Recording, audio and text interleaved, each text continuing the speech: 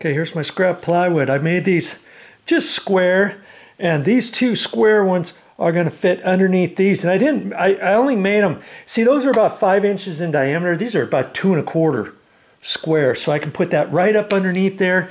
And those other legs are about 2 by 5. So I made this 1 3/4 by 4 3/4. And pretty much when I put that down there, I'm pretty confident that I'm not going to see any of the edge of the plywood. If I happen to see a little bit, you know, it's way back in the corner. I'm not really gonna worry about it too much. You know, I say that, but we'll see. When I set that down in there, I think I'm not going to see it at all. But you know, if I do see it there, I'm going to have to decide what to do. I may have to cut those squares a little bit smaller. So before I get going, obviously I've got to move this nightstand over. I've got to move the other one over, flip it around sideways so I can reach in the back. Remember, I can't lift off to the side, and so I'll get all set up, and I'll not raise this up until I get ready to show you, to see if I can do it. I'm pretty sure I can do it. It should be fine. I should be able to get it up there by myself without anybody helping me. All right, be back in a jiff. I'm just getting ready to lift this now. If you have a long area here, see, we've got drawers. We've got drawers here, and sometimes they might have a little leg that fits down there, and I don't think they have one here. But if they did, if it's got threads on it, if you can unscrew it 3/4 of an inch, fine. Chances are it might just be a stationary one. So then you'd have to take one of those. You'd have to take one of those blocks and put it there too. Okay. So I have not tried to lift this bed yet. This sucker is going to be heavy because, of course, well, actually, it's got a big, huge mattress. Look how thick this mattress is. Look at this, from here down to here. The box springs, look, it's just this little piece, about 2 inches tall. That's it. So, you know, when you go to the store to buy your bed, sometimes the box spring is not going to be very thick, depending on what kind of mattress you get, how thick it is, how tall your bed frame is, and all that kind of stuff. You don't want to get it home and then find out, oh, it's too low after you put everything together, or they give you thick box spring down there and then this bed's way up too high or something.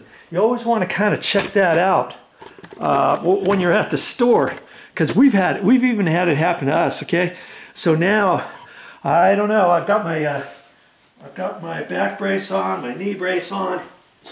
Got my plywood here, and there he has it. I'm gonna lift that up, and I'm gonna shove that under there.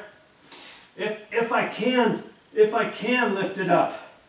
I'm hoping I don't need Momi.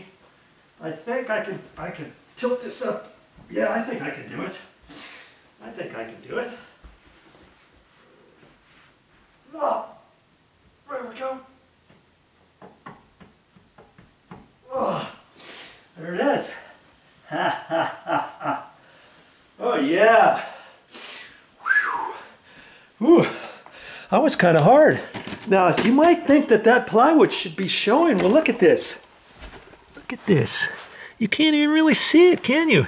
That's how far this frame pushed down into the carpet, and the carpet backing, and the carpet pad. See how when you get feet like this, see how much it depresses that, and it actually will depress your carpet pad. Now obviously, if you had a bed frame like this, and if you had it on a wood laminate floor, tile floor, linoleum floor, any kind of hardwood floor, of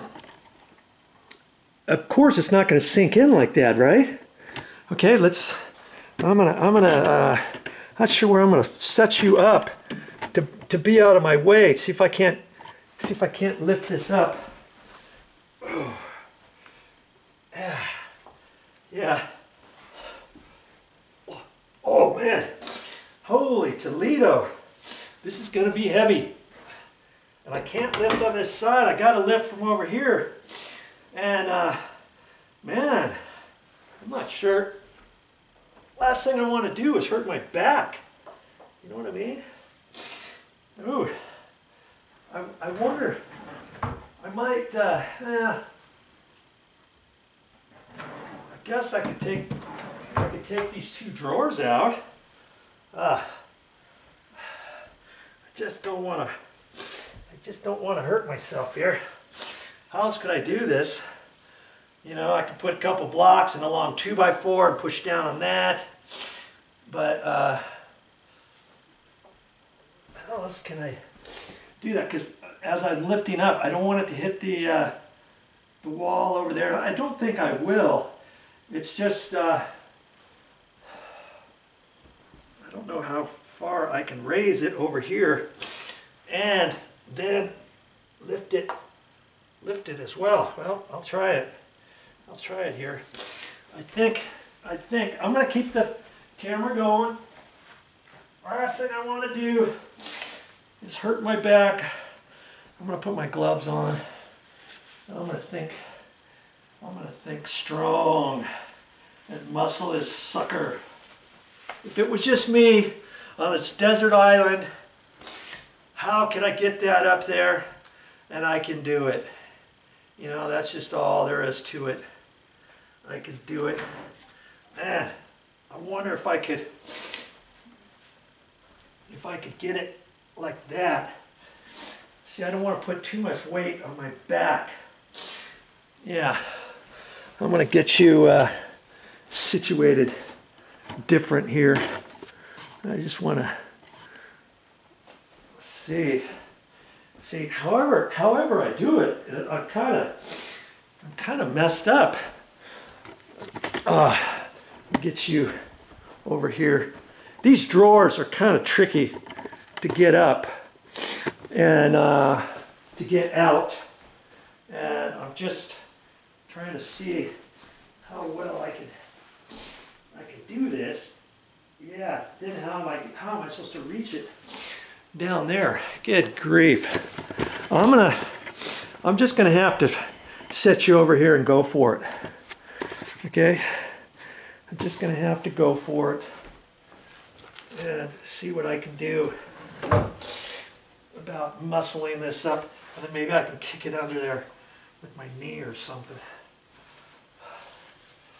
Oh. See, I don't want to lift on that, or else that's just going to pop out of there. Oh, yeah, it's really, I really need Momi here to do this.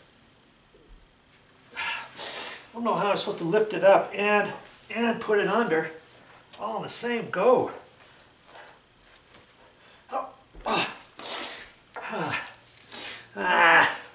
all right, I got to think about this for a minute. Now see, I happen to have some little pieces here. Look at that. I can cut it right out of that. And see these extra pieces here? I got those when I was, when I demoed this countertop before we put this quartz countertop in here. Remember? If you've been watching all my my videos on this condo rehab, you will have seen that this was black tiles with concrete mortar underneath with, what did it have? It had chicken wire underneath that, and then it had all of that plywood underneath there, and I was able to save that plywood, and I saved it all, and then the big pieces that I happen to have, you know, I ended up cutting them in strips so that I could use these for shelves sometime or something like that. And then I had some small little scrap pieces in this. I didn't throw that stuff away. Sometimes you might think, yeah, you know, Pat Rack Video Joe, but hey, sometimes you got to just save little pieces of stuff. So see, this stuff here is, let's just take a quick measure. of this. I thought it was 5/8, could be 3/4. Yep, this is 3/4 inch material. So see, I can use some little pieces out of here, or cut this angled piece. I don't know. I might save that. I'll probably end up cutting out of this piece here, but I'll use some of these other ones to put down there so that I've got something where I can cut this, you know. So I've got a back piece on there so I can lay these down on the ground, and then I can just cut some strips out of that. That's what I'm going to do right there.